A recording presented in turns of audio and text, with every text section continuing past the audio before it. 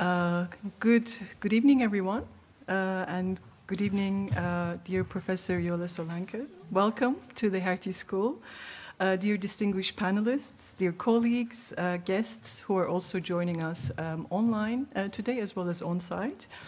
My name is Jacques, and I'm Professor of International Law at the Hertie School, and I'm one of the co-directors of the Center for Fundamental Rights, together with Professor Cathryn Costello. And it's really my pleasure to deliver these opening remarks for this event. This is the distinguished lecture of Professor Solanke, organized jointly by the Center for Fundamental Rights and Jacques Delors Center, and is also part of the CIVICA Research Excellence Tours. So we also thank CIVICA for supporting this. So we are holding this lecture in a room which is called the Hendrik Enderlein Forum at the Hertie School.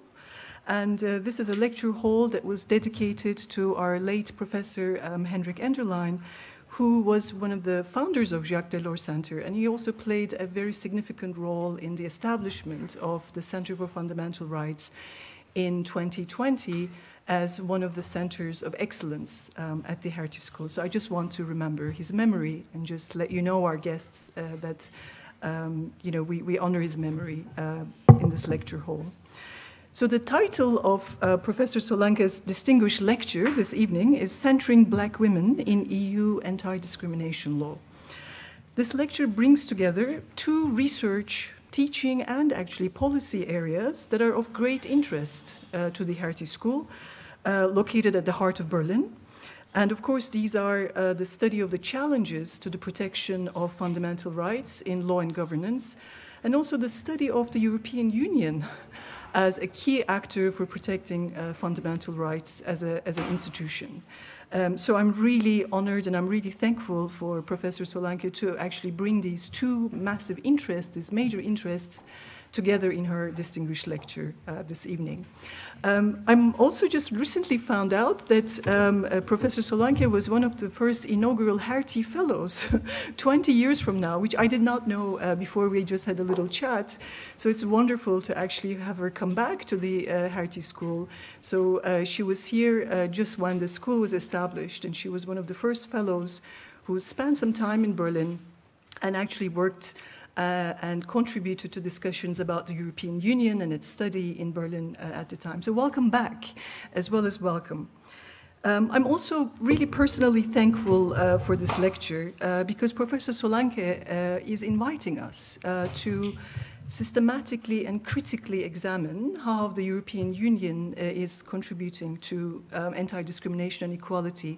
And she's also doing it by centering her discussion from the lens of Black women workers. And I think this is a very important invitation because she's asking us, or she's inviting us, two sets of questions. One is to understand what EU is doing in this field.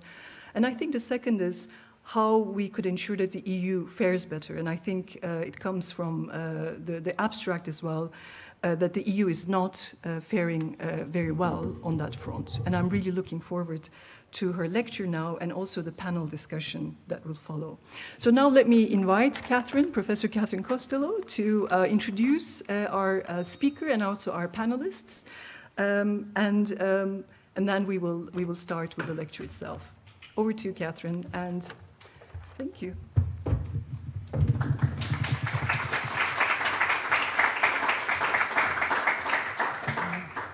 Thank you very much, Jacques. So it's a great honor to introduce not only our distinguished lecturer this evening, but our three very distinguished commentators. Professor Solanke is a distinguished scholar, as Jacques mentioned, of both EU and discrimination law. She's written several books, including Making Anti-Discrimination Law and her groundbreaking Discrimination as Stigma, a Theory of Anti-Discrimination Law. Hers is a singular voice among scholars of anti-discrimination and EU law. Amongst her many articles is her 2005 publication, Where Are the Black Lawyers in Germany? One of her many reflections on her period, a previous period spent as a visiting scholar in this country. Hers is a singular voice amongst discrimination lawyers, and her contribution to our understanding of EU law generally was reflected in her appointment in 2022 to the main chair of EU law at the University of Oxford, the appropriately named Jacques Delors Chair. She is also the founder and leader of several initiatives to promote and support scholars of colour, including the Black Female Professors Forum. As commentators, we have three distinguished speakers who each in their own right could have commanded the audience this evening. So we're particularly honoured and pleased that Awet Tesfaiesus could join us, the first Black woman to win a seat in the Bundestag. She was elected in September 2021, a member of the Green Party.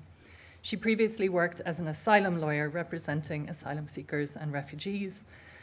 She had previously been a member of Castle's City Council since 2016, and even in that context introduced key pioneering anti-discrimination legislation to deal with discrimination in the context of private rented properties. Her decision to enter national politics was prompted by the racist attacks in Hanau of February 2020. She's currently chair of the Cultural Committee, where she works on decolonisation and enhancing diversity, and a member of the Legal Committee, where she works on enhancing the effectiveness of anti-discrimination law. Our second commentator will be Dr. Elisabeth Kaneza, who is a legal and political scholar who wrote a doctoral thesis at the University of Potsdam on the rights of Black people in Germany. She is currently the Community Outreach Officer at DeZIM, the German Center for Integration and Migration Research, which has done pioneering and frankly shocking research on the degree of racism in Germany. She's currently also been appointed by the German government to the advisory board for the implementation of the UN Decade for People of African Descent.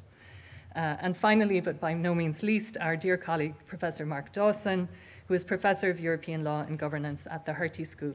He's a leading scholar on EU law and governance, and his many books include The Governance of EU Fundamental Rights. So Professor Solanke has agreed to speak to us on this vital topic, centering Black women in EU equality law, and we'll have the three comments from the podium after that, and then we'll invite you to join us for a Q&A session. So Iliola, the warmest welcome back to Berlin. Thank you for joining us.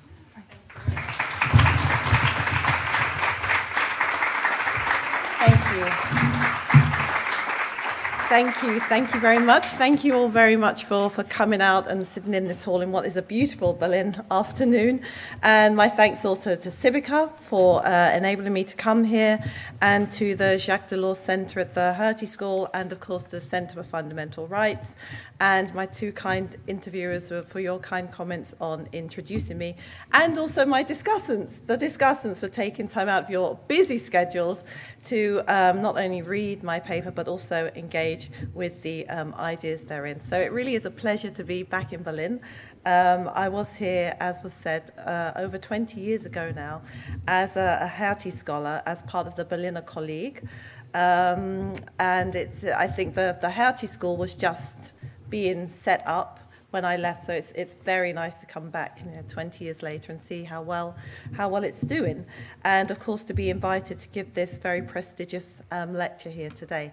So as has been said, my topic is centering Black women in EU anti-discrimination law, and I should begin by clarifying, of course, that whilst my title stresses a focus on Black women, I believe and I hope that by centering Black women in EU anti-discrimination law, of course, the benefits will be broader than just this group. So just as slopes have been added to buildings to make them more accessible for those who use wheelchairs or have mobility scooters, I hope that by centering Black women, this will improve the vision and the impact of anti-discrimination law to make it more effective in securing substantive equality. So Black women are my starting point, but by no means the only or end point for anti-discrimination law.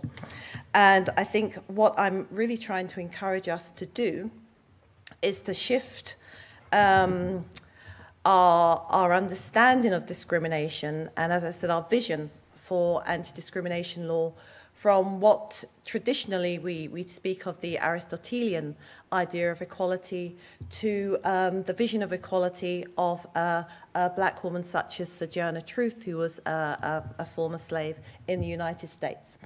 So this is an overview of my talk. I'll set my timer for 35 minutes. I've probably already used 5. But I'll say a little bit about what I see as the difference between intersectionality, multiple discrimination, and intersectional discrimination. I think it's troubling that this difference has really been eroded over the years, and I'll explain why I think that has happened when I talk about the marginalization of the voice of black women. And I'll end by what I call, if we think of the 1989 seminal article by Professor Crenshaw as Demarginalizing Black Women 1.0, then what I will suggest is a Demarginalizing Black Women 2.0, because my understanding of intersectional discrimination as it is understood as present in Europe has contributed to actually a remarginalization of black women rather than a demarginalization. So, okay, if I start by going back to basics and defining what I mean by intersectional discrimination, which, as I said, I think of as distinct to intersectionality as well as to multiple discrimination. So, as I said, I think if these terms are conflated, it can lead to a confusion. And this confusion can actually undermine our goals in seeking to ensure protection for black women and other intersectional forms of discrimination in law. So if I start with intersectionality, which I haven't put up there, because I think intersectionality has become this kind of general term which we use across all fields to think about examination of any type of relationship at the nexus. So, for example, we find intersectionality is used in the climate field. It's used in medicine. It's used in political science. It's not a term that is linked to law at all. It just generally denotes a perspective that is about looking at the nexus, looking at what happens when there are two disciplines, two sectors, two of anything, or three of anything really, that might come together. So it's just this general phrase of understanding what happens at the borders of various groups. So, for example, the EU Gender Equality Strategy of 2020 talks about intersectionality as a horizontal principle for its implementation. Multiple discrimination is somewhat different. Multiple discrimination is generally just used in law, and it refers to pluralist approaches in law. So we can speak about additive multiple discrimination, which is when one person can experience race discrimination and then gender discrimination at the same time. But in order to prove that case, the individual will have to prove that there has been race discrimination and then separately prove that there has been gender discrimination. And it's called additive because the two separate forms of discrimination take place at the same time to the same person. In contrast to that is cumulative multiple discrimination, which can also happen to the same person, but they happen at different times. So in the Al-Jumad case, he first of all experienced race discrimination, and then a few months later there was discrimination on the grounds of religion, and then a few months after that he experienced discrimination on the grounds of disability. So it was cumulative because the discrimination happened to the same person, but at different points in time. Again, in order to prove his case, he would have to provide evidence to support a claim of race discrimination and a case of religion discrimination, and then a case of disability discrimination. So these multiple discrimination really refers to an aggregation of the experience of discrimination. which is quite different to the idea of synergy, which is inherent in intersectional discrimination. Now, European Union equality law does recognise multiple discrimination. So both the Race Directive of 2000 and the Equal Employment Directive of 2000, in their preamble, do both explicitly call for recognition of multiple discrimination as a facet of gender. So there is already recognition of multiple discrimination in European Union law. And there has even been a case before the Court of Justice, the case of ODAR, which concerned disability discrimination and age discrimination. And in that case, the court found disability discrimination, but no age discrimination in relation to the German national rules on calculating occupational social security. However, multiple discrimination has not in any way changed the way in which anti-discrimination law sees. So it just means that anti-discrimination law can see more types of discrimination, but it's not seeing the synergistic type of discrimination that is inherent in intersectional discrimination. Intersectional discrimination, by contrast, highlights aspects which are co-determined and also interdependent, so that the elements work together to make something new. So just as in this graphic here, you can see that when you put red and yellow together, and we'll all know this from our basic chemistry lessons, when you put red and yellow together, you make orange. And that is the idea behind intersectional discrimination, that when you have certain characteristics that interact, then there is a new quality of the discrimination that arises. And this was the thing I think that Professor Crenshaw was highlighting in her article. It's an idea that didn't arise from theory. You will know about the case of de Graffenried and the cases of Jeffries, where there were individuals who were experiencing discrimination but were unable to bring a case because they were white women employed by General Motors, so a sex discrimination case would have been unsuccessful. And there were also black men hired by General Motors, so a race discrimination claim would have been unsuccessful. But there was very clearly an experience of discrimination, which meant that even though black women made up something like 20% of the labour force in St. Louis at that time in the 70s, the percentage of black women in General Motors went from 1 to 0, because these women had been the last to be hired because of their race and gender. And at that time, there was the last in, first out principle. So when there was an economic downturn, they were also the first to be fired.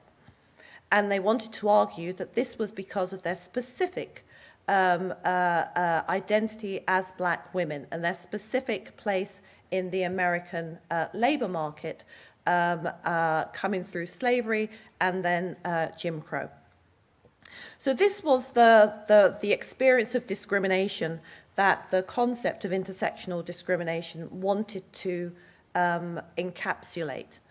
That it's not race or gender, but it's race and gender put together.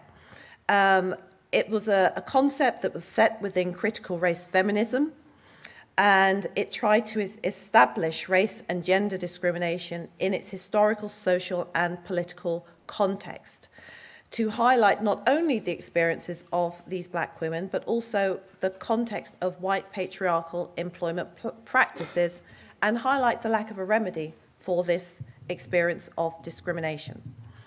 So fundamentally, the concept stressed that in such situations, race and gender couldn't be separated. So very different to multiple discrimination. As such, in bringing cases to court, this would mean that the claimant would not have to bring a case separately, or would not have to prove separately race discrimination and then gender discrimination, but would be able to be recognized as a black woman as such. And there is a case from the United Kingdom, the Hewage case, where the court did recognize this experience of intersectional discrimination and allowed the complainant to use a white man as the comparator. So I wanted to share with you a particular case, and I promise you there will not be as much text on any more of my slides, but this is quite an important case, I think, in understanding the way in which intersectional discrimination works. And it was a case from Canada which concerns a young woman, a young black woman, who suffered long-term and dreadful sexual harassment by her employer. He would turn up at her house, he would undress in front of her, he would invite her to strip clubs, he would show her images on his computer of black women dancing in a half-naked state, all because he had a certain conception of a black woman. And I just wanted to share these paragraphs because I think it sets out quite nicely how to approach a case of intersectional discrimination. So the judge said that the findings of the case were of sufficient gravity to have been successful actually as a single ground case of discrimination on either sex or race, or indeed even a case of multiple discrimination. However, the judge stressed that she wanted the law to acknowledge that Baylis Flannery was not a woman who happens to be black or a black person who happens to be female, but a black woman. And then the judge sets out the dangers in adopting a single ground approach, is that it could be characterized as a sexual harassment matter that involved a black complainant, thus negating the importance of the racial discrimination that she suffered as a black woman. And in terms of the impact on her psyche, the whole is more than the sum of the parts. The impact of these highly discriminatory acts on her personhood is serious. So the tribunal finds that the forms of discrimination were intersectional in nature. The respondent, as her employer, sexually solicited her, sexually harassed her, racially harassed her, engaged in discriminatory treatment towards her within employment, poisoned her workplace with pornography that mirrored both her race and gender, and he did so because she was an attractive young black woman. And all the evidence heard about his views about blacks and Africans, his comments about dating, his visits to strip clubs, his fixation with Melina, who was another young woman, the black female escort he found on the internet, and his hiring practices indicate he had a stereotypical view of attractive young black women over whom he can assert economic power and control. So the judge decided to use an intersectional approach because this highlighted the socio and economic power and control within which this harassment, racial and sexual harassment, was set.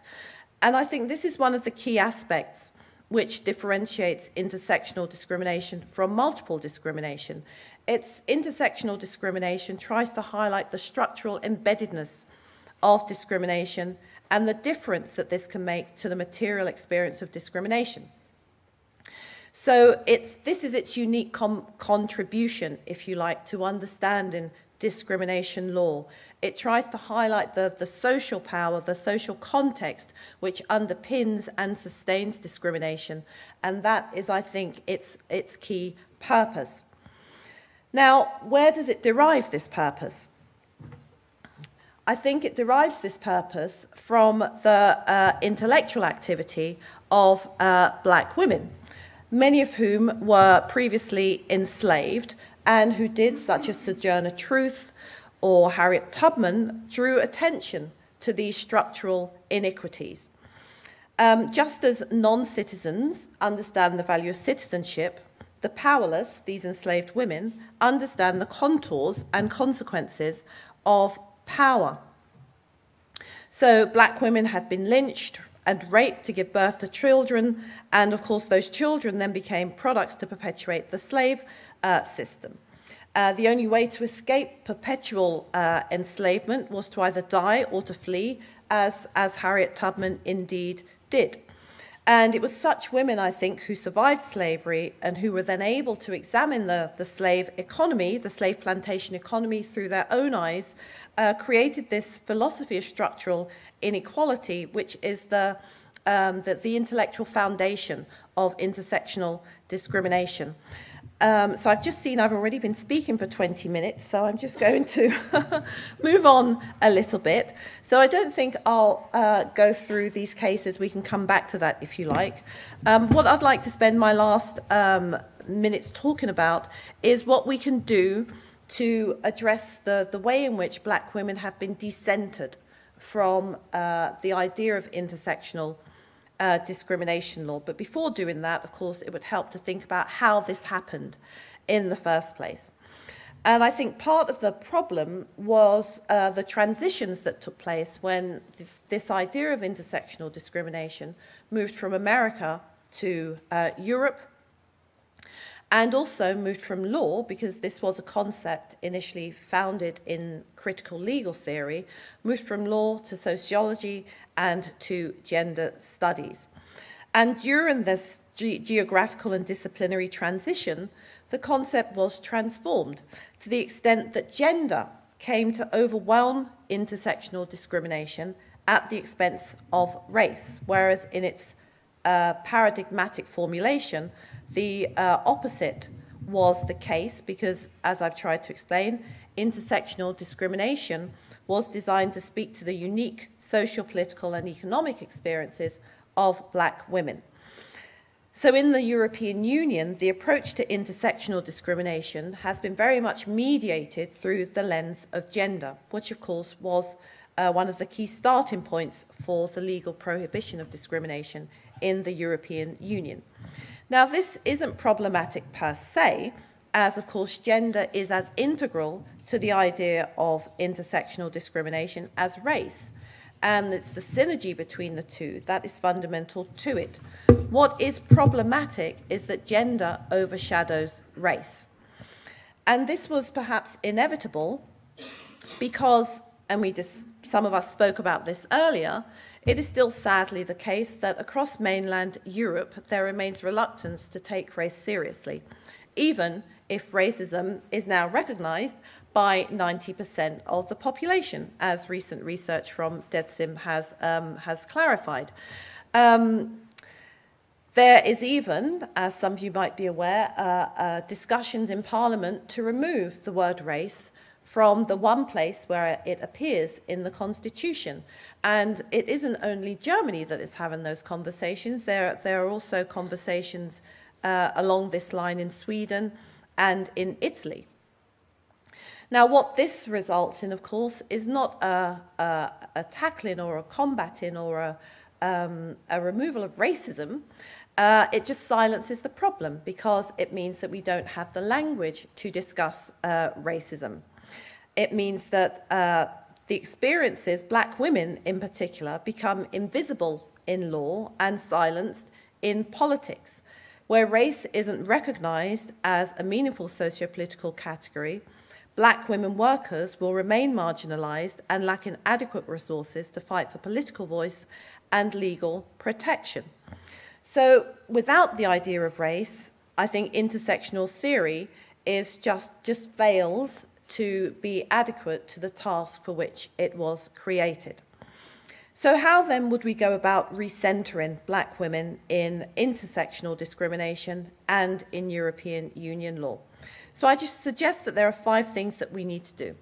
The first thing that we need to do is to restore our understanding of intersectional discrimination and to re-emphasize the value add, or the added value that this concept brings us when we're trying to tackle discrimination. And I think that there are 2 specific or unique contributions that intersectional discrimination makes. The first is to provide a remedy for discrimination when a remedy would otherwise be withheld. So the de Graffenried and the Jeffries scenario, or the Paris case here before the Court of Justice. and also to provide a remedy for discrimination when the circumstances are so egregious that an intersectional remedy is required, as in the case of Baylis Flannery. The second thing that I think is necessary is to recognize and reflect upon Eurocentrism in knowledge production. So this is part of the problem that created these transitions from the United States to Europe and from critical race feminism or critical legal studies in general to gender studies and sociology. If we deprive ourselves of the language to discuss this issue, then we effectively prevent ourselves from tackling the issue. Also, if we don't think about race, then we don't think about the need to collect racial data. And if we don't actually know the nuances and the contours of the experience of racism, then how can we strategically address it? So there is a need to collect racial data. And secondly, if we fail to talk about race, then we also don't think about the racial homogeneity throughout our society. So a long time ago, I wrote an article asking where are the black professors in Germany. There are thankfully at least one, there might be more, but I know there is at least one in the audience. My friend Professor Maisha Eggers. But where are the other black professors in Germany, female for the purposes of this lecture, but also in general male? Where are the black female lawyers? Where are the black female judges? If we deprive ourselves of the language to ask ourselves this question, then we are also depriving ourselves of the opportunity to create a solution. The other thing that I think we need to do is think about the core concepts that we use to design anti-discrimination law. So historically, we have designed anti-discrimination laws to tackle specific types of discrimination. So race discrimination or sex discrimination, religion, discrimination on grounds of religion or age discrimination, etc. And these have all been seen as mutually exclusive. So as in the case of multiple discrimination, when you are bringing a case which covers multiple grounds of discrimination, this is why you have to provide proof to every single ground separately, because that's the way that the law has designed the protection. Now, one question we should ask ourselves is why these personal attributes and not others.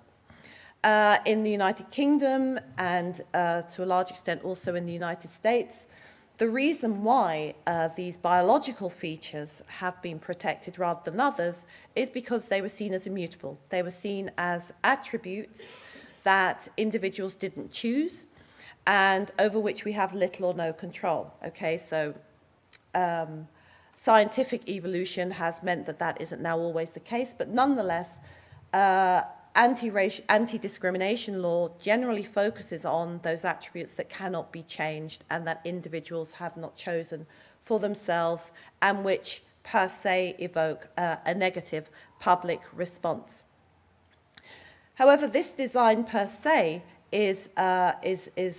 forces us to approach discrimination from one ground to the other. So it will always be additive or cumulative, because we start our design of anti-discrimination law from this idea of immutability.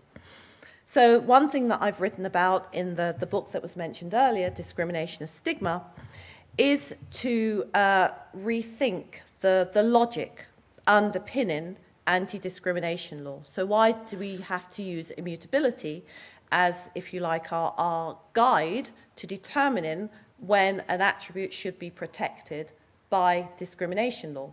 If you think about something such as weight, there's huge amounts of discrimination of those who are of a larger body size or fat, if you're part of the fat activist movement. But there are very few places in the world that actually legally prohibit discrimination on the grounds of weight.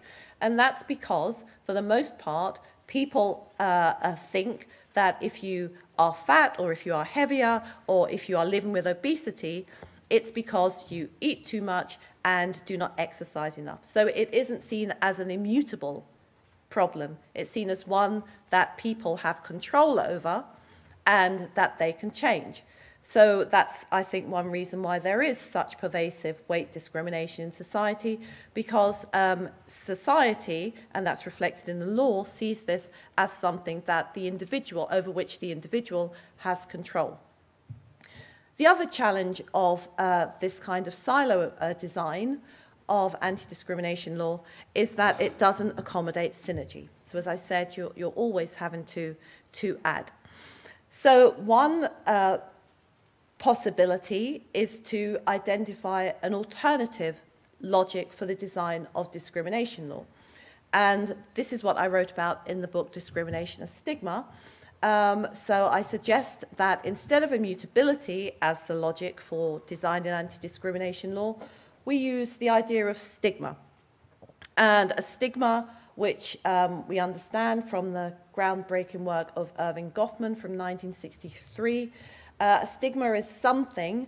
It can be a status, it can be a mark, it can be a physical attribute that discredits the individual. It's a mark that is negative and that can be used as a reason to punish those who possess this stigma. It's also something that is seen as inescapable, and it's something that the individual has no control over.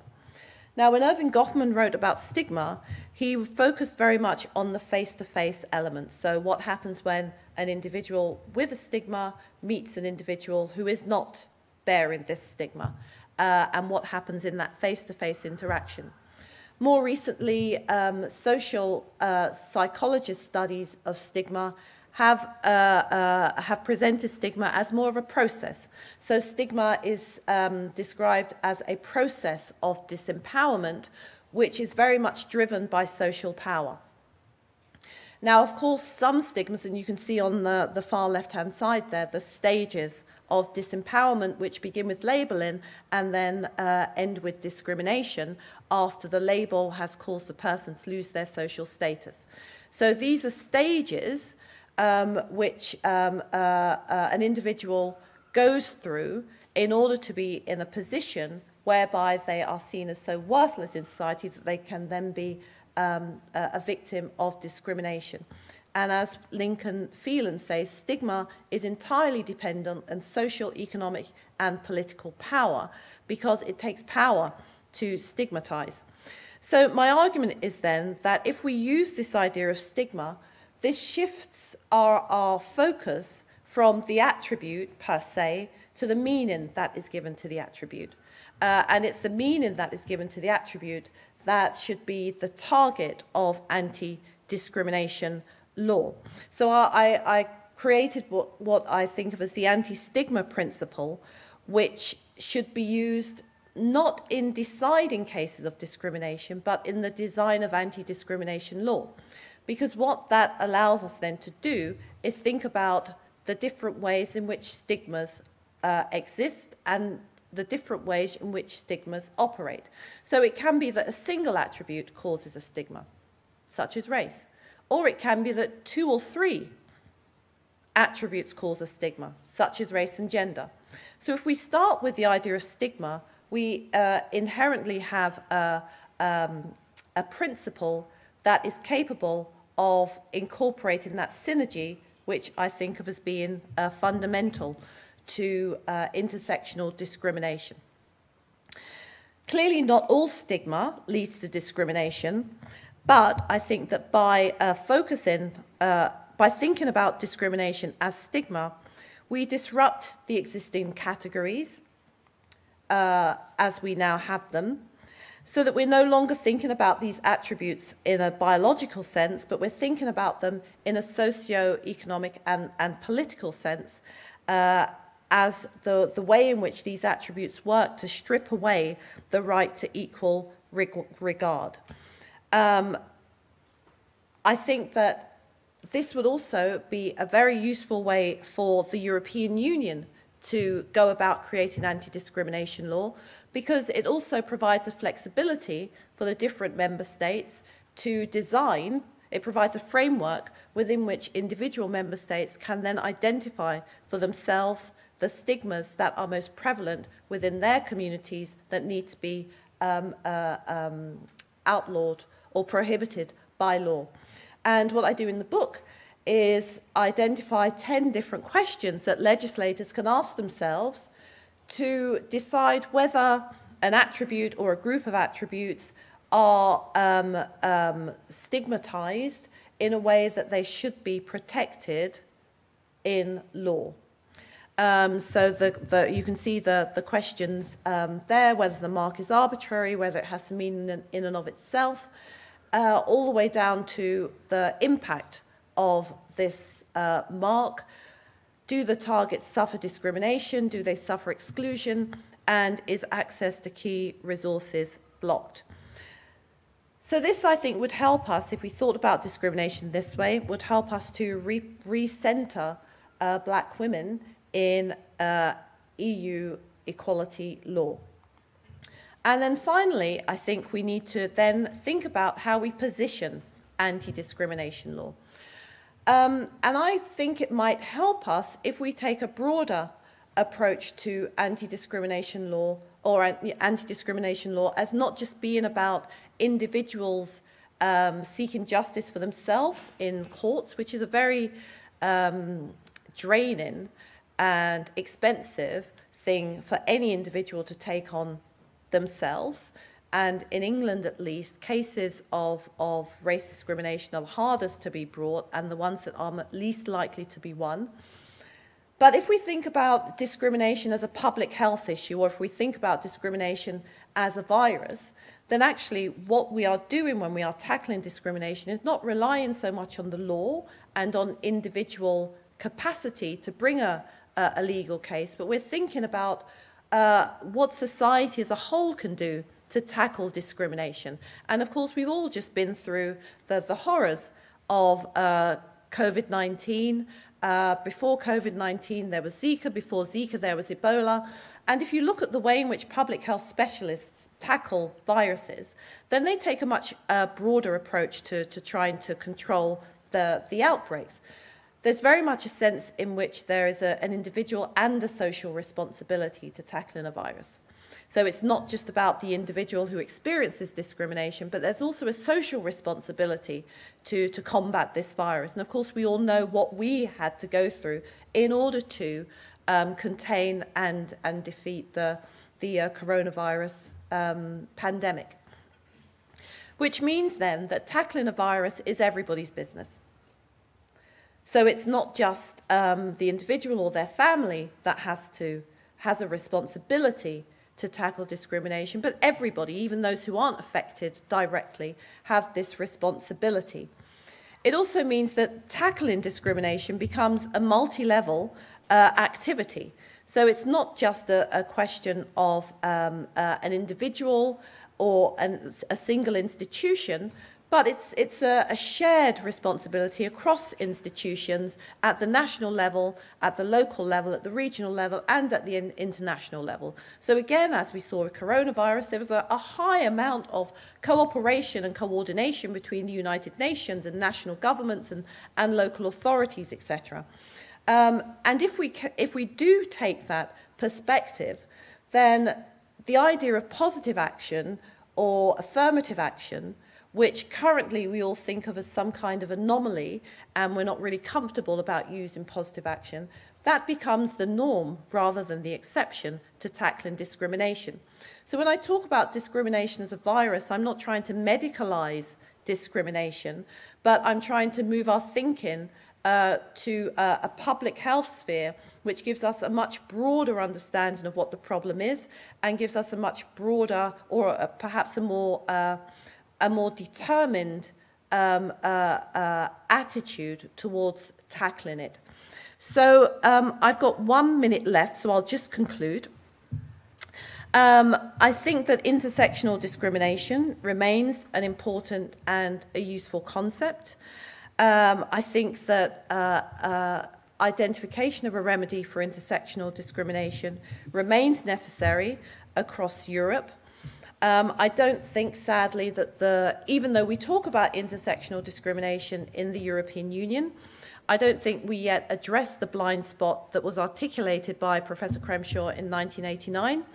And I think that centering black women requires a range of actions, which, as I've said, includes recognition of race, intersectional discrimination that is devoid of race and also devoid of synergy will only re-marginalise black women workers in Europe.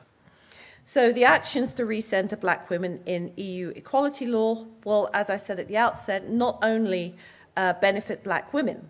Wider benefits will be felt by other people, by other groups who find themselves in a situation where they don't have a legal remedy to tackle discrimination.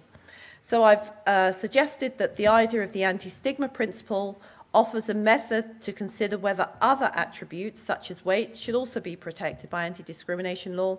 And finally, if we adopt this public health approach, it will provide us with a broader scope to take joined-up actions to tackle all forms of discrimination under the rubric of EU equality law. Thank you very much.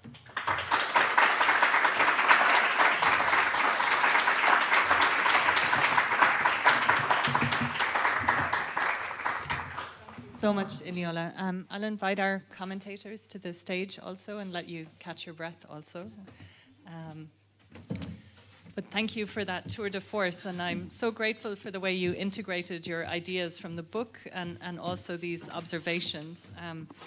It did strike me that, I mean, any time in Berlin when somebody mentions 1989, it was such a momentous year, but I've always found it intriguing that this very legalistic concept has now become, you know, an everyday buzzword in conversation, and yet somehow we've lost the legal teeth that it was meant to have. So thank you so much for highlighting that point so clearly in your lecture.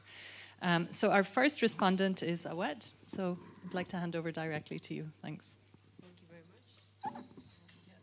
Just speak and it picks it up. Okay. Yeah, thank you very much. It was a really... Can you hear me? Yeah. Not yet. Sorry, we have people watching online. Which one? Which mic? Number 4.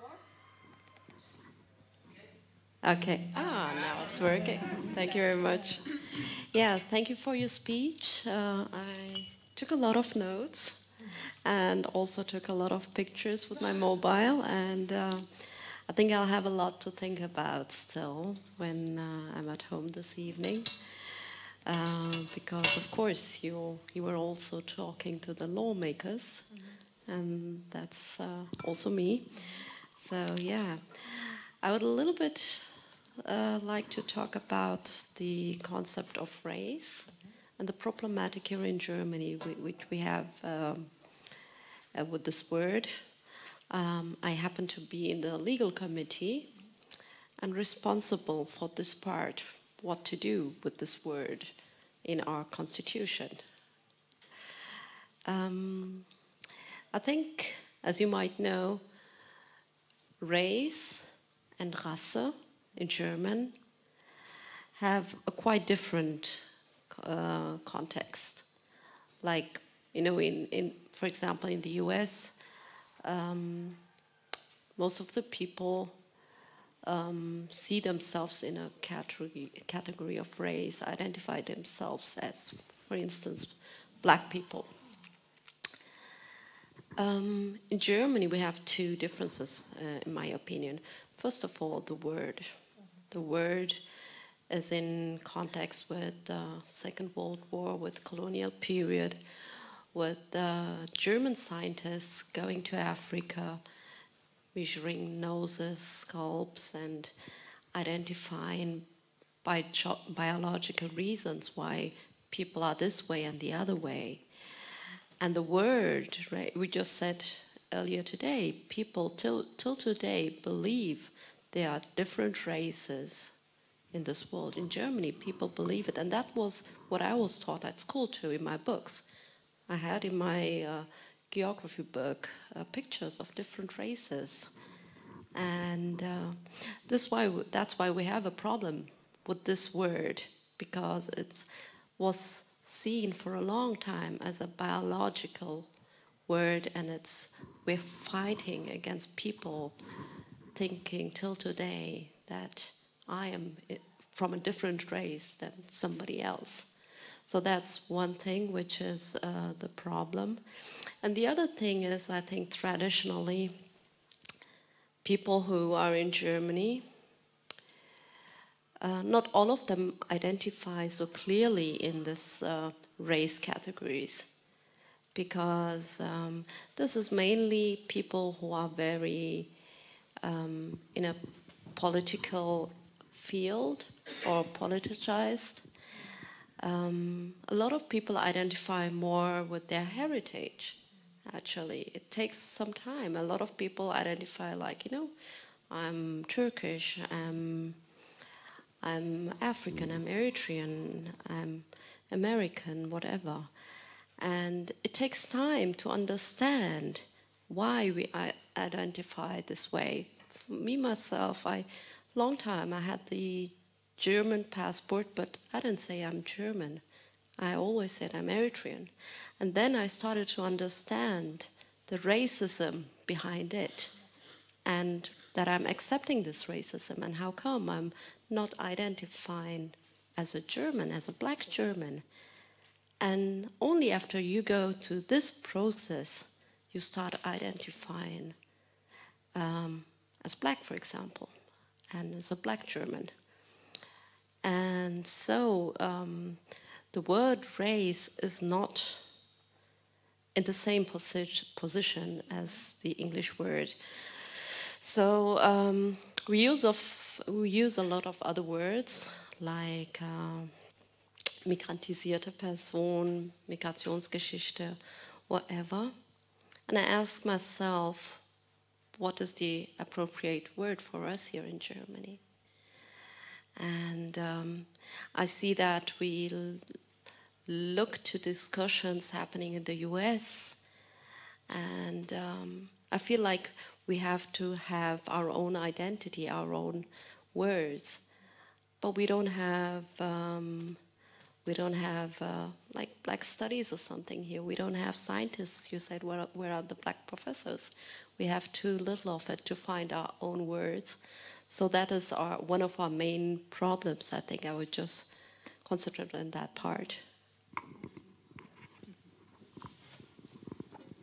Thank you so much, Awet. Elisabeth? Yes, thank you very much. First of all, Professor Solanke, for your lecture, and which was very thought-provoking. And also inspires me. Thank you very much. I wish to begin my commentary by highlighting the influence of your research for my own journey as a legal scholar. When I first read your contribution in the anthology Kritische Weißseinsforschung in Deutschland, Mythen, Subjekte, Masken, with the title, Where Are the Black Lawyers in Germany? I had just started working on my dissertation at the law faculty of the University of Potsdam. I was a black doctorate candidate doing research on the racial discrimination faced by black people in Germany.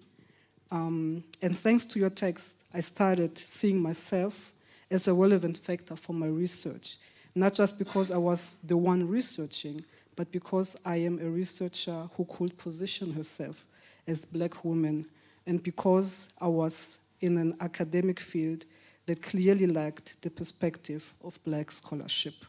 So thank you very much for this contribution. I would like to state that, in my view, commenting now on your lecture, we are standing at the very beginning of a development. So for me, it's not so much a question of whether we can center black women in EU anti-discrimination law. It's also actually a question if we can create their visibility, if we can place them in law at all, and the experience of marginalization. We first have to implement intersectional discrimination by having a racial referent next to gender. And also, thank you, Awet, for your comment. And I wish to say that whenever I speak about race or Rasse in German, I do it as a legal category and as a legal prohibited ground of discrimination.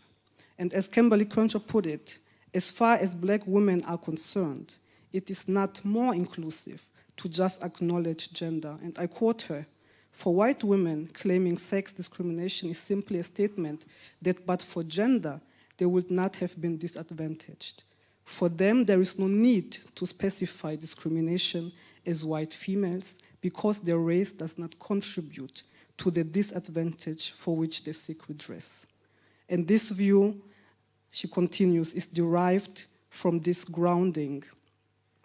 So it takes race privilege as a given. And thus, discrimination against white females is the standard sex discrimination claim. So, however, as you have also shown, the category of race is not a dominant category in mainland Europe, but gender is. And I also think it's problematic that it overshadows race.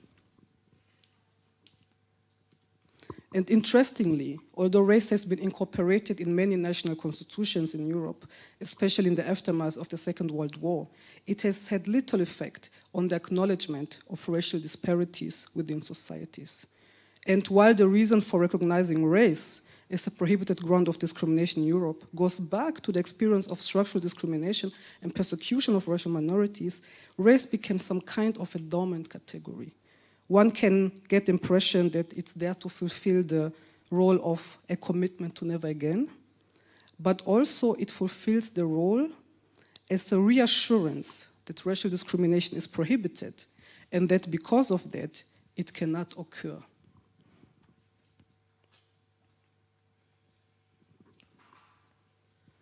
In addition, then, to adding a racial dimension to sex discrimination, it is important to take into consideration the history and position of black women, including socioeconomic status and power structures.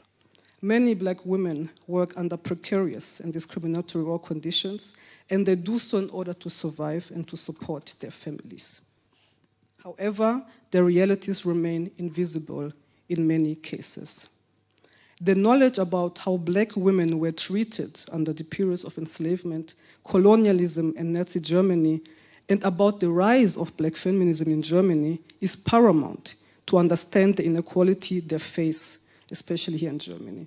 In the book Farbe bekennen, Afrodeutsche Frauen auf den Spuren ihrer Geschichte, Maya Yim, Katharina Oguntoye, and Dagmar Schulz provided a collection of stories of black German women and gave a historical account of both their discrimination, but also their emancipation and movement. In Europe, social movements have played a decisive role for the development of anti-racial discrimination, and I now turn to EU law. The EU Equality Directive goes back to Article 13 of the treaty establishing the European Community.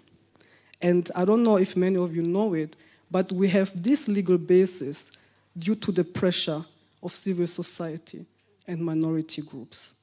And this created actually the beginning of now what we know as the EU Race Directive, and which was implemented in Germany through what we call the Allgemeine Gleichbehandlungsgesetz. And I wish to conclude by saying that in law, it's important how you phrase a question when you want to examine a legal situation. If we would ask whether women who are black are protected against discrimination, I think this question, with the legal framework we have, could be answered with yes. If we would then ask if black people who identify themselves as women are protected against discrimination, this question we could also answer with yes. But if we were to ask if black women as a subject are protected against intersectional discrimination, I am afraid I think the answer will be not yet. The social concept of race is not widely understood and recognized, and there is a lack of historical consciousness for a history that includes the impact of the trade of enslaved Africans, colonialism, and National Socialism on European societies, and how these systems have caused disparities between racial groups and the marginalization of black women in the past and present. And this is why I state again, we are at the very beginning towards implementing intersectional discrimination, and for this we need to create visibility for Black women in EU and national law. Thank you.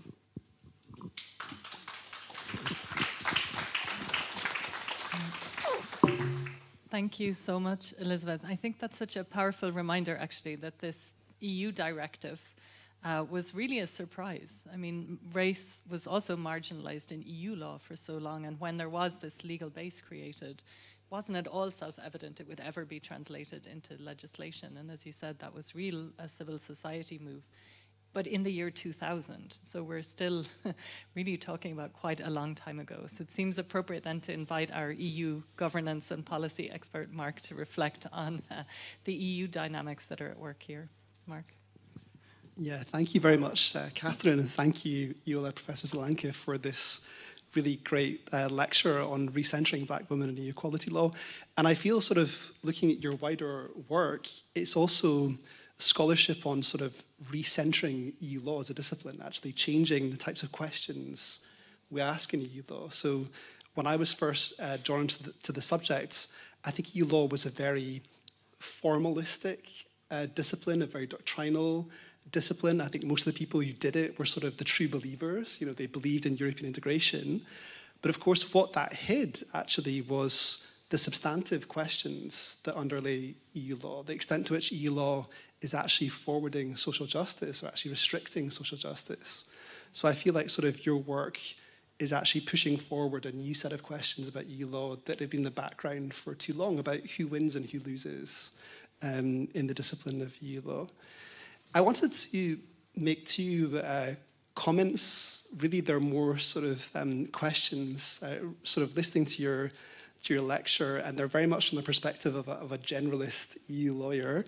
And one is sort of maybe the conflict between a centralized versus a decentralized approach to EU equality law. And I think you spoke to this actually quite a bit in your talk. So of course, that's a conflict we see in EU law more generally. Sort of when should the EU define a policy in a centralized way across different member states, and when should it defer to the member states? And of course, in your talk, you also made a very strong pitch for a decentralized approach to an extent, which you said, well, if we adopt a stigma-based approach to equality, that allows us to respect the fact that the way stigma is experienced might be different in different member states. So once Fritz Sharp, for example, he talked about legitimate diversity, right? There's different ways of dealing with discrimination, equality, and different experiences of discrimination between different member states.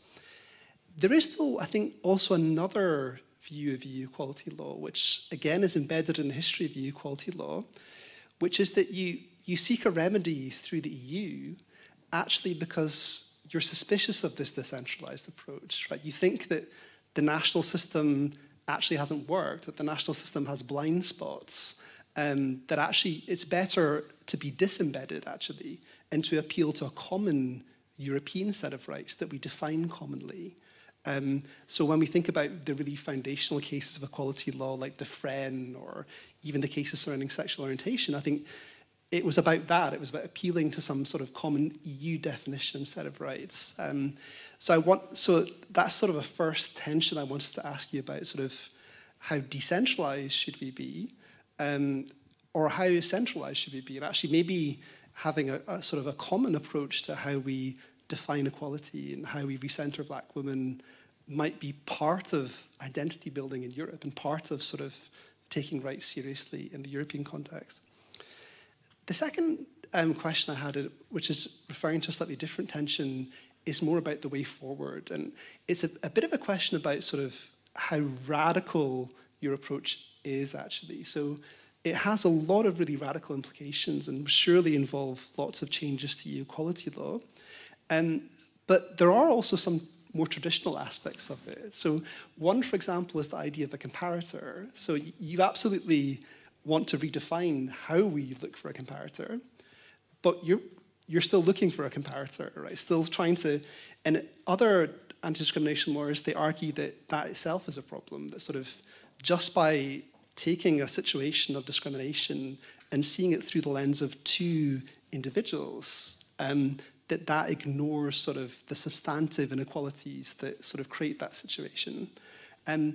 So that sort of leads me to the question of, to what extent should our approach to recentering Black women, should it be incremental? So is it more a case of, for example, persuading the Court of Justice that this idea of protected characteristics is wrong, and that what underlies this idea of protected characteristics is actually an idea of stigma, and that's a more sustainable idea? Or actually, would that be not enough? So even if we adopted this stigma-based approach, but at the same time tied it to other things, like the need to look for a comparator, that would pose a sort of a very difficult hurdle, actually, for the types of litigants that you want to protect and you want to see represented in EU law.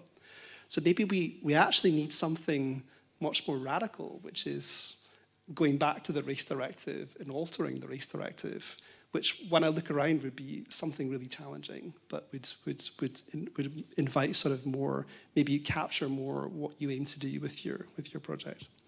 So these are two slightly more, pessimistic remarks about the future, maybe, but they were stimulated by this really, really interesting, not just lecture, but wider scholarship. So thank you very much. So thank you to the three commentators for those very succinct but also very insightful comments from very different perspectives. So Iniola, if you want to choose what to respond to, because it's an invitation to give a second lecture, but But I would like to just respond briefly to each of them, because, as you said, they were also different and also very interesting. So thank you all for sharing these ideas, which will help me to develop, of course, the work. And it's so fascinating. You sit on this legal committee that is considering the removal of the word Rasse. That must be a very, very difficult task indeed. But you said, who identifies as Black? Well, we have somebody sitting next to you who identifies as Black. But I agree with you, that is, it is a process. And it's a process that we also went through in the United Kingdom when we were developing the law. So this isn't, there isn't any kind of prescription, but it remains the case that removing a word which is powerfully defines the experiences of a group of people is unhelpful when trying to redress or provide some kind of redress for those experiences. And there are already aspects in Germany where race is recognized. So if you look at data collected for in the area of criminal law, race is used there. So it's really, there seems to be a kind of a choice being made, which isn't necessarily in the best interests of those who are suffering from discrimination. So removing the word is not going to change the experiences or improve the practices. That's how I think about the issue. And the question of the context, yes, the context is different, but as you said, Germany had a history of colonialism, just as the other European countries had. It's just not spoken about. So the more we understand the process of racialization in Germany, the less anomalous it will be to have the word race in the constitution, because then people will start to understand why it's there beyond the Second World War experience. It actually speaks to something that came before the Second World War experience, and that's an educational piece that needs to take place, I think. And in relation to the labels, we have this discussion in England too. So we use the government phrase is Black, Asian, and minority ethnic, and there is a lot of discussion as to whether that's an appropriate phrase to use. Okay, Elisabeth, well, thank you so much for letting me know how important that piece was for you. It was a short piece I wrote just before I left Germany 20 years ago. And again, I want to shout out to Professor Maisha, who is in the audience, who was actually one of the editors of that book and approached me to write that piece, which then went on to also appear in the second edition. So it's things like that that make the difference. So the fact that my issue was there doing this work, that I happened to be around doing my work, that you then went to Potsdam to do your work. It's those kinds of connections that we need to bring together so the work grows and develops. The idea of the social movements that were important, I completely agree with you. And that's what actually brought me into EU law in the first place, because I worked for an NGO that was part of that movement to have the amendment to the Treaty of Rome to include the prohibition of racial discrimination. So that's where my interaction with law comes from. It comes very much from a social activist perspective. Yes, I agree with you that the working conditions of black women remain the most precarious, even though there are now more precarious groups. But if we look at what's happened since the return to normal after coronavirus, it is very much black women, women of colour, who continue to experience the most precarious working conditions. And Mark, thank you very much for your questions. I don't know that I see myself, I think I see myself more as trying to bridge this tension between centralised and decentralised. I do very much think that there has to be, as you say, a centralised common notion of discrimination in the European Union. But then there does have to be, I mean, you know, because member states will demand this, there has to be some form of, some space left for some national regulatory autonomy. But I do think very much that if you like, the essential elements have to be set down in European Union law. And do we need a comparator? So as I was looking through my slides this afternoon, I did stop at that part again, and I looked at the comparator discussion that I didn't actually go through, and I thought, I'm not sure that this is right, actually. So I questioned myself as well as to whether there is a need to retain the comparator. And I think I'll probably go in the direction of those that say we shouldn't need the comparator anymore, because the experience of stigmatization should be enough before the court. And the idea of the comparator does pull us back to, if you like, 20th century notions of how anti-discrimination law should work, whereas, I do want us to go forward. So thank you for that. Thank you. Great. Thanks so much, Iola. Now we have time if you have any questions. It would be great if you could introduce yourselves, and if the question is for our lecturer or any of the respondents, please do let us know. We have a roving mic that will go around, and if those of you who are watching online also want, you can possibly type some questions or indicate if you have questions to ask. Okay, I'll start at this side of the room, and then work across. So I saw 3 hands there, so we might gather them together. Thanks. Hi. I'm not sure this. Yes. Yeah, thank you. Hi, I'm Helen. I'm an MPP first-year student at Hertie. Thank you so much to all of you for sharing your expertise and your perspectives with us and taking the time to talk to us. My question kind of goes in the direction of Professor Dawson's, which is sort of, we talked about the role of the word race in the German Constitution as in calling out the problem versus what is the scientific meaning of the word.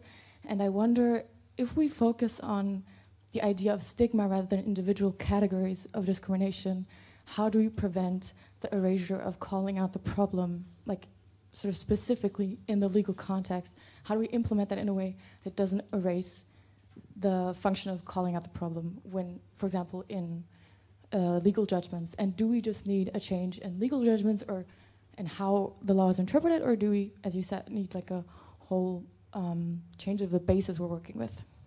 Thanks. Thanks for that, Helen. And then there were 2 hands over here. And Kita, thanks. Hello, so glad to hear you speak here. My name is Heather Danielle Thompson. I'm an alumna of the university. I graduated in 2021. And while I was here, I founded a student group called SHIELD. We worked on advocating for students of diverse global origin and racial background. And that was at a time when I first came here as an American and brought up issues of race, and quite frankly was told I was being a silly American. We don't discuss race in Germany. So I'm so glad to see this has changed, I think in part thanks to the advocacy that my group did here. I have a few questions, if you allow me to. The first is that I do understand, without being a German citizen, that the discussion of race or Rasse feels very different in German. But I would challenge a bit the notion that the dehumanization of Black people is a uniquely German feature. It is the same in the States. Black people and other words such as nigger have been used to dehumanize Black people, and that words are not immutable and that they change based on the power that we give them. So I would truly like to understand why in the German context the word Rasse cannot be adapted to understand not as a biological difference, but as a cultural and societal difference. And maybe you can comment on this so I can understand a bit more. With that question in mind, my second point as an American, and believe me, I'm not a patriot or a nationalist, I don't believe America is best always. And in my thesis for Hertie, which by the way you can see on display in the forum, I worked on police action in the United States, and we used categorical data of race. And in that experience, I grappled for the first time with the limitations of race data, which of course we don't have here in Germany. In the States, we view race as a category. You're Black, you're white, you're Asian, maybe Native American. And that's pretty much it. We have Hispanic, which can cross over those lines as an ethnicity.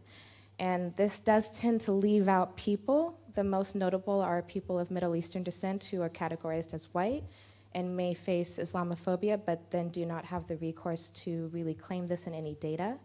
And of course, other experiences such as myself as a biracial woman who clearly faces different discrimination as people who might have darker skin. And so since that time, I've grappled with this idea of categorical race, and that you can see in other cultures more of a gradient.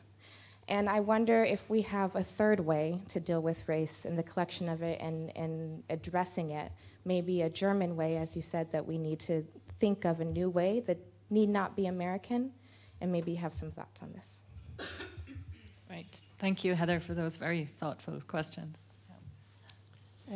Thank you. My name is Zoe Gonzalez-Haug. I'm a colleague of Elisabeth Kaneza at DeZIM, working as a legal scholar in the Racism Monitor. And my question kind of connects Elisabeth's comment on visibility with some of the things you mentioned, Professor Solanke, on proof and other procedural aspects of discrimination that you were hinting at. And I do think that the problem that we have in Germany right now is that we don't even get to the questions that you're discussing that are about substance of how we understand discrimination, because only very few cases make it to the courts, and that has something to do with the taboo of race and racism, courts not wanting to speak about it, but it also has a lot to do with procedural limits, having to do with the hierarchies in knowledge production, who gets recognized as someone who's speaking from an objective standpoint, who gets heard as an expert, et cetera, et cetera. So I would be really interested in hearing more about like an intersectional approach to these procedural aspects. Right. Thank you so much. Those are, 3-4 questions actually. So please pick and choose, but there's a lot of richness there too. So. Yeah, thank you all very much for those questions. Going back to starting with the first one, the idea isn't for stigma to erase the naming, but for stigma to inform the creating of the names. So stigma wouldn't deprive us of language, it would just be a different principle to create that language. So I don't think that it will erase the problem, per se. We won't deprive, it's about giving ourselves stronger language to use rather than no language. Yeah, why can't Rasse be adapted? It's my question too. I mean, you know, history tells the story. I would say that the reason why it hasn't been adapted is because of the lack of a political will. If we look at the trajectory in the United Kingdom, even there it wasn't until 1991 that we started to collect racial data. So this isn't something that, you know, we've been doing since way back in the start of time. And even there had to be a discussion. But the political will was such that if we can't identify the contours and the nuances of the problem, then how on earth are we going to be effective in introducing initiatives to tackle it? We'll just be, you know, wasting money, wasting time, just throwing resources to the wind. So I completely agree with you. Rasse should be adapted rather than removed, and perhaps there could be a political movement to start to incorporate this new idea of understanding race as a social construct, which is how it is understood in many other parts of the world.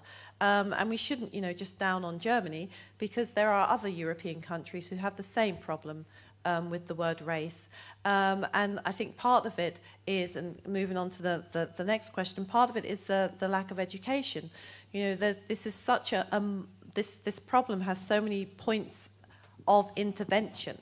If in universities, as law students or otherwise, you're not being exposed to critical ways of thinking per se, let alone critical ways of thinking about race, then obviously you don't have that knowledge to take with you into the workplace, whether you're working as a lawyer specifically, or indeed in any other sector. So, of course, you would then be more reticent if somebody comes to you and says, oh, I want to take a case of racial discrimination. You'll be like, oh, whoa, you know, we don't talk about race here. This is not what I studied, so I can't have that conversation with you. So the starting point, which was the name of the organisation that actually started the move to, which ended with the Race Equality Directive, the starting point is also in education.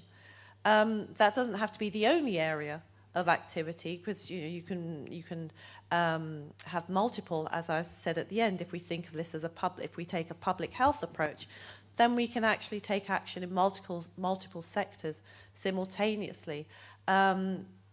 If we then go beyond thinking about the lawyers, another reason why a lawyer would be reticent is they're going to have to persuade a judge about this, and a judge is equally as unlikely to have thought critically about race as the lawyer. So there are definitely many points and many moments at which this issue has to be addressed in order for there to be a significant structural change in Germany, but also in other countries across Europe.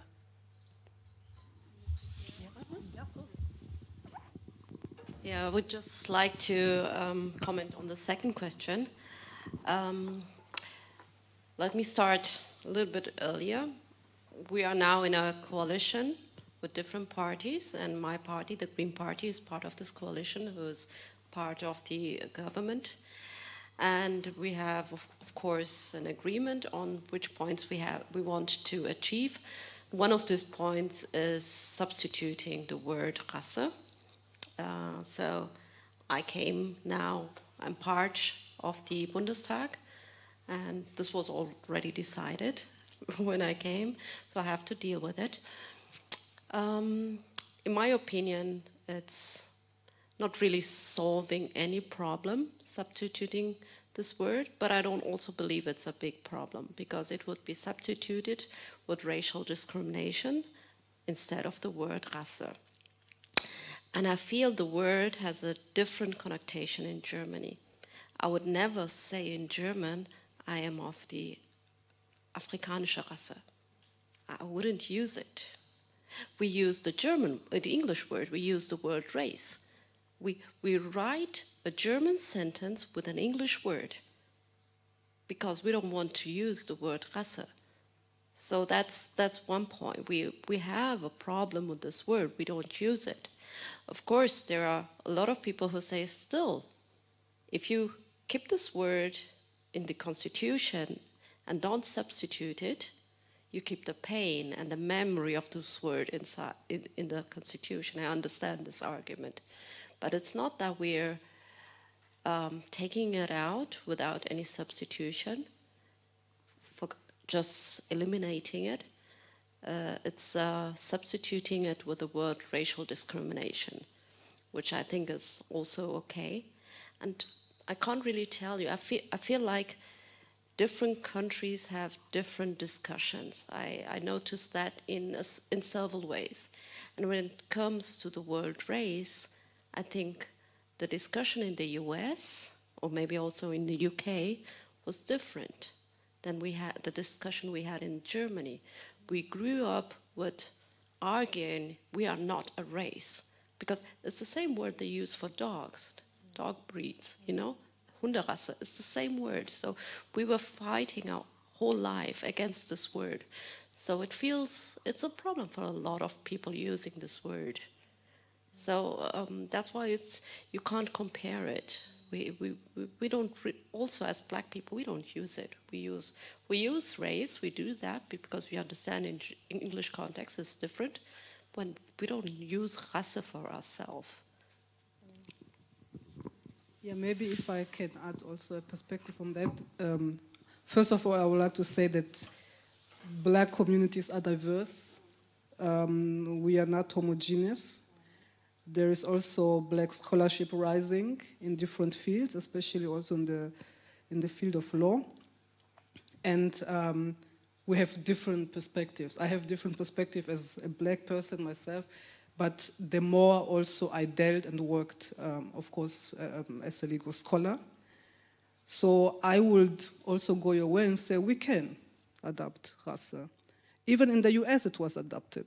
It didn't start out as something black people always embraced in such that they view themselves as race, right? So it's just the understanding that there is a social connotation to it. And even now in international law, the understanding is when we read race, whatever the legislation, we really take it from a social category. We don't call people as different human races. So I think from a legal perspective, we also need some consensus on that we are dealing with legal text, with legal language, and my common or my minimum point of understanding is, in the end, we are dealing with a prohibited ground of discrimination which protects people against discrimination. This is the key point. And also on the singularity of the German history, which I also don't believe in, you know, when, and you know it better, when the EU directive was fought for, member states were not happy about it. They had issues with race. Across the board, they had an issue with race and they had an issue with racism. So, and when it was finally adopted, when it had to be implemented into national law, we had the same discussion with German politicians. They didn't want to have race, they had an issue with racism. The directive was delayed, the implementation, right? So we also have to ask ourselves, who actually wants to deal with race anyway, right? And I have an issue with the substitution because, first of all, in the German language, it's not racial discrimination, it's racist discrimination, what is going to be changed. And I'm not very convinced yet about this racism framework top-downing to the legal framework. Because, as also my colleague just said, we have an issue with first understanding what race means in the German context. You also said it, Professor, lawyers don't get it, judges don't get it, and now we have a new framework of racism. What is about substantive equality? What's about positive measures? What's about the comparator, the comparison? Who is recognized as facing racism? Right? So many questions which will add up, and so I would also say we can, but I also want to highlight in Germany, it's also a process of, we are dialoguing also within communities, but also within scholarship. Mark, did you want to come in? Do we have time? Yeah. Yeah, very short. Yeah, just two very small points. One is that sort of, I think if you look from the perspective of progressive politics more generally, but also the issue of equality, I'd be much more positive about what the EU governance framework can achieve than the EU legal framework. I mean, look at another group that we haven't discussed in much detail, which is the Roma and Sinti minority in Europe. The number of cases before the Court of Justice is minimal, for many of the reasons that you mentioned, which is the structural ability to access the courts. So I think the really meaningful changes are the legislative changes, the governance framework that you can put in place that can actually make a meaningful difference to people's lives. But the second issue, of course, is then the central directive, which is the Race Equality Directive. It was progressive at its time, it's very old now. But of course, the issue is sort of, what are the realistic prospects for changing it? So to make the analogy to a field that Cathryn was much better, the field of asylum, you have, the legislative framework is defunct in a way, but like an asylum, revisiting it, actually you might end up with an even worse framework because there's so much disagreement among the member states. And we have the same thing because we have an equality directive, a proposal for an equality directive extending some of the protections that exist for other grounds of discrimination to areas like services that's been blocked for a long time. So I think that would also be, unfortunately, the fate of changing the Racial Equality Directive. Yeah, I think listening to all of you, it seems like one of the particular features in Germany, and we discussed this earlier, Elisabeth, from the DeZIM research, is that there is this stubborn and quite shockingly prevalent belief in biological racism here. And I suppose if this move to remove Rasse is understood as a repudiation of biological racism, then that's valuable. But I guess it has to be understood as such, not as something that's a kind of racial aphasia. But at the same time, I find that really shocking because, even, in CERD, the Convention on the Elimination of Race Discrimination, and in the EU Race Directive, and in every race discrimination measure I'm familiar with, there is some clear statement saying acknowledging the concept of race is not to endorse biological racism. It's always there. And somehow that's not translated into the German context. And I find that really, really strange, to put it mildly. And maybe this is where the current debate could be helpful, to really frame it in the right way. But why is it even necessary? You see? Why does it become necessary in the German context? And even in the EU directive, I read it in the preamble where it says, in this directive, the mention of race does not equal to, And we know the history of it. The history was that this was the key question around the discussion table. If we include race, if we include racism, are we not saying there are different races? Don't we want to move beyond this notion that there are different races? And sometimes I believe, really, we also have to talk about the perspectives and positionalities. It's a very wide understanding to say we don't need to talk about race. We don't need to center it.